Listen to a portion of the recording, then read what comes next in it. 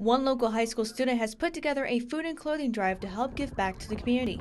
Brian Regino, a sophomore at Bishop Heelan, has partnered with the high school and the Boys and Girls Clubs of Sioux to make this drive happen. So I figured now that I have this position where I can actually make a difference, that I might as well use it to give back to some kids that might be in my position. Caitlin Sorrentino, Resource Development Director at the club, says Regino approached her with the idea of partnering up for the donation drive and thought it was a good idea. And so I kind of brainstormed with him a little bit, like what kind of individuals and families would you want to help out? Are there any organizations in mind? And so we decided on the gospel mission.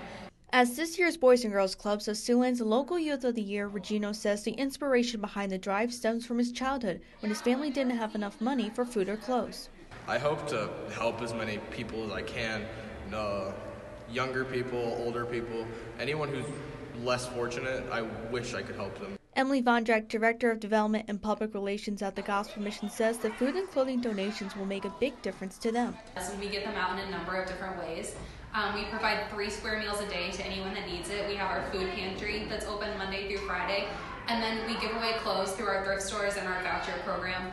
Regino says the donation drive has been doing really well and already received many items so far and hoping to get more donations.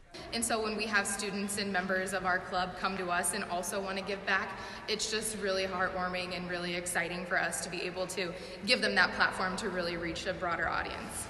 No matter what age you are, you can help out and make a difference and help someone who's less fortunate and help someone out in their time of need. The food and clothing drive was originally scheduled to end on March 18th, but has been extended to March 25th. In Sioux City, Riley Mahon, KCAU-9 Digital.